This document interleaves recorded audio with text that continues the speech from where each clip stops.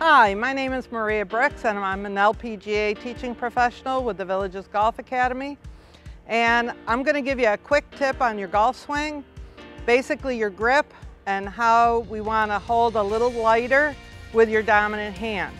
I have a saying that tight goes right. So if you're a right-handed golfer and you're squeezing too tight with your right hand, that is going to keep the club face open during your swing and the ball will slice to the right.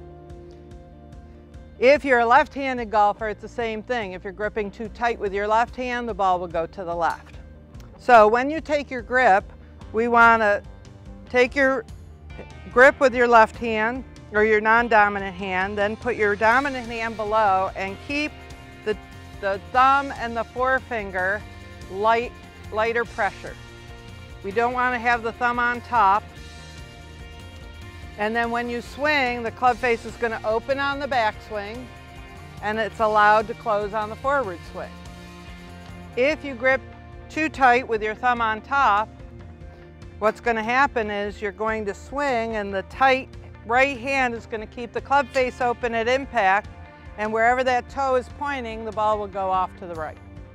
All right, so make sure that your dominant hand has less tension, especially in your thumb and your forefinger, so that when you take your swing, the club face can close and the ball can go straighter.